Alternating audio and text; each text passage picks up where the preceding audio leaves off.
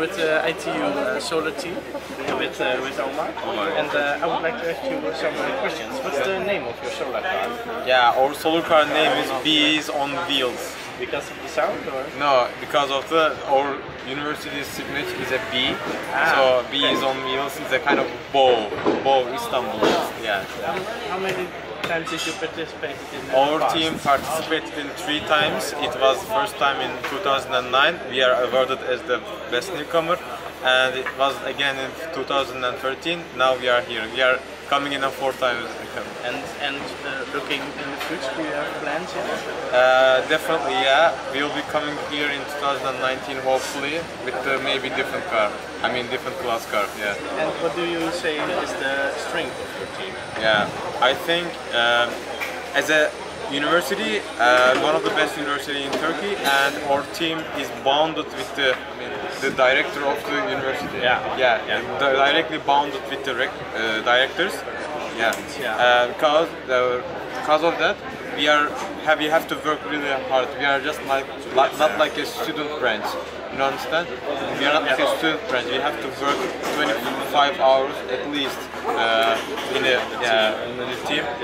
And so we prepared for this race 1.5 years, and we feel confident. So we have a reliable car, and reliability is everything in this race. Hopefully we're doing well. Yeah. Quite a dedication. Yeah. Thanks. And how big is your team? 20 team members we have. 20 team, and they're all here? Yeah, they're all here. And yeah, we have 5 subgroups. We have mechanical and electrical. We have production team, production composite, and we have mechanical and electrical, and we have strategy team. Yeah, and how are they all assigned? And how many team members are in that group? Okay, we have 4 in structure team, we have 6 in mechanical team, we have like 7 in electrical team. We have few of them taking care of the business and communication under PR, yeah. And we have 2 people in strategy team. Well, what's your craziest experience so far? What?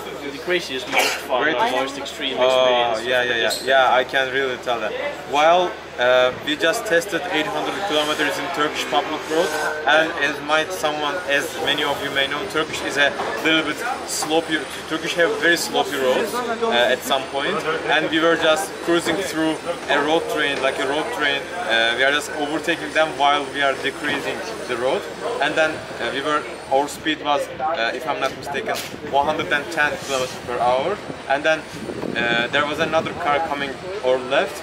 Our car a little bit goes left and right, and the road train and the other car, it was a really shocking moment for us.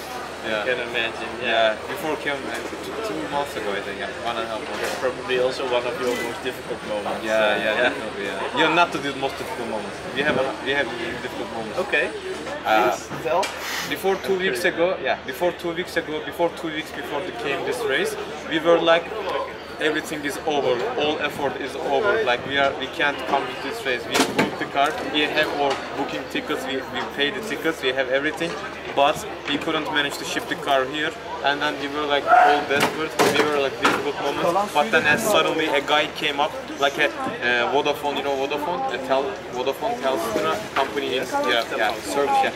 Turkish had the biggest company in Turkcell, and there's a guy, he's the CEO of the Turkcell, was in our school, and just we cut him away, and just please let us to go to Australia to represent our country, and then he just say, okay, I will send you, we will just write down my name, of course we will. That was, we were difficult moments until that guy. It was really your network that helped you. Yeah, definitely. Yeah. Cool, thank you. Yeah. Thank you for talking to us. Okay. We hope you have a good race. Oh, thank you.